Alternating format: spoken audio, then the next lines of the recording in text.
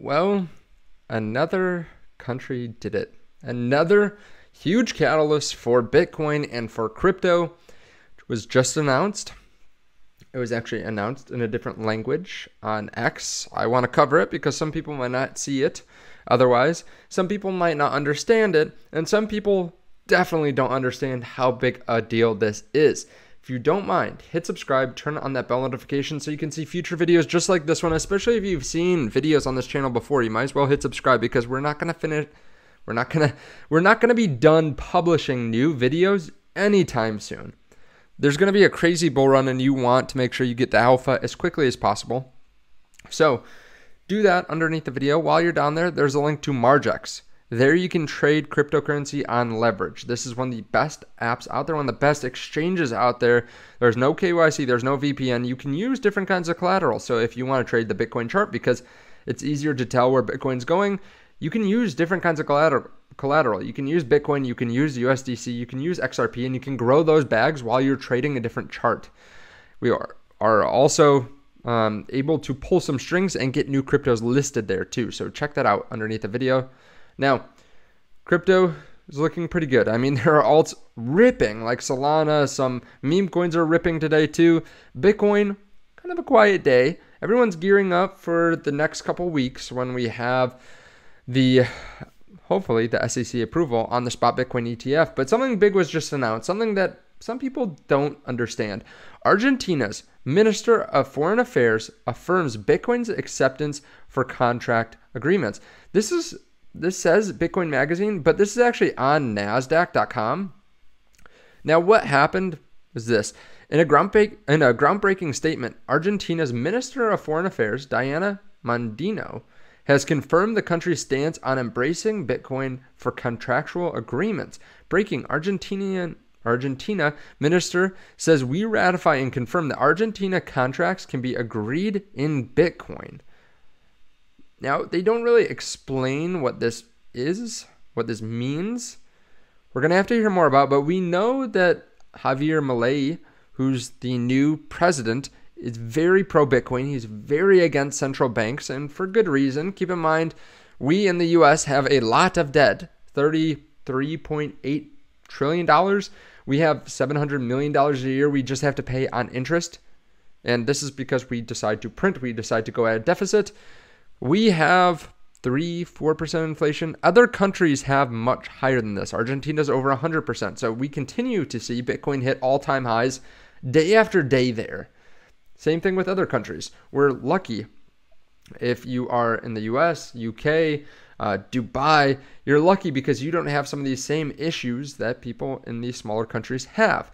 Now, what does this mean exactly? Well, it's not necessarily legal tender yet, but we may be moving that way. We know El Salvador has recently adopted Bitcoin as legal tender. You might be saying that wasn't recent. That was a long time ago. That was a couple years ago. That is recent when it comes down to how countries move, right? How fast do countries move? Obviously, very slowly. So someone like El Salvador adopting Bitcoin, that was recently. They have a GDP of $28.74 billion. Keep in mind, that is lower than some tech companies here. In the S&P 500 in the US, this is smaller than a lot of tech companies. So when we look at Argentina, their GDP is $487 billion, over 15 times larger. El Salvador's population, 6.3 million. We have the population of Argentina at 46 million. So not only do they have a lot more people, not only do they have a lot more GDP, they also have more GDP per capita, per person. So this is a big deal. This kind of paves the way for more adoption over in Argentina or in other countries too. We know several countries are mining Bitcoin, stacking Bitcoin, getting ready for the next bull market, which sounds crazy, but with institutions coming in, some countries realize there's not like a lot of time, especially when you look at how much money BlackRock, Fidelity, these companies make and how much they have access to. Some of these smaller countries aren't going to have a lot of time to be able to buy Bitcoin at these prices. So they want to get a little bit of Bitcoin now. They want to get in the Bitcoin game. Now, we'll wait to hear more. I'm sure, I shouldn't say I'm sure. I think that there's a very good chance that Argentina will start buying or will accept Bitcoin as legal tender, will make more news in the Bitcoin realm in the next year or two. Especially as price goes up, they want in on this, and their president has been very pro Bitcoin in the past. I'm sure he just got in office about a month ago. I'm sure he's just trying to get a lay of the land at this point. He's not trying to make massive change yet. He's trying to get the job done. He's trying to get an understanding for what they have to do.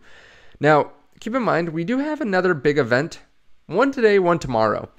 Cathie Wood is going live with Elon at 5 p.m. Eastern time. That's going to be about 2 hours from the recording of this video. I'll do a video if there's anything big. I'm going to be out with family, though, at that time. Keep in mind, if there's something big, I'll step out. I'll tell them I'm going to the bathroom, right? My dad will know because he watches these videos, but everyone else will just be sitting there. Now, this is going to be talking about AI. I think probably mostly AI and Twitter, Tesla, that kind of stuff, but then also Bitcoin. Now, Cathie Wood has talked about crypto a lot before, but this is a sign of the bull market. The fact that she's talking about this in her limited time with Elon tells me they both are bullish on Bitcoin. We already know that. They both hold Bitcoin, probably personally, but also they have funds or they have it at their companies. So they are bullish on crypto in the long term. I wouldn't be surprised either if Tesla goes and announces here soon, probably in the next few months, that they're accepting Bitcoin again, or that they bought some more Bitcoin or something. They announced something with Bitcoin. Now, if that doesn't happen, it's fine. They still hold $300 million. I think it's $300 million. It might be a little bit more with the price appreciation of Bitcoin. So either way, it's fine.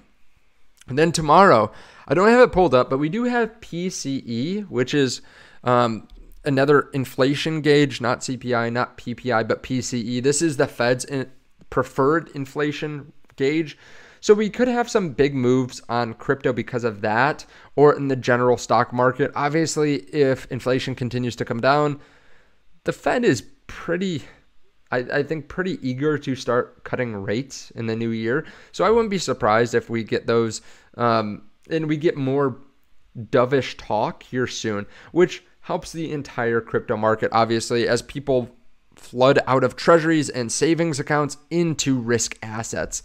Now, let me know your thoughts on this underneath the video. Let me know if you think that this is something that's really going to push up crypto, this Argentina news. Again, I think it's just something that a lot of people won't see for a little while, especially if you're not dialed into crypto Twitter. Like, this was just announced in the last hour, hour and a half. So if you're not in crypto Twitter, you probably aren't going to see this very soon. And a lot of people just don't understand the long-term implications of this.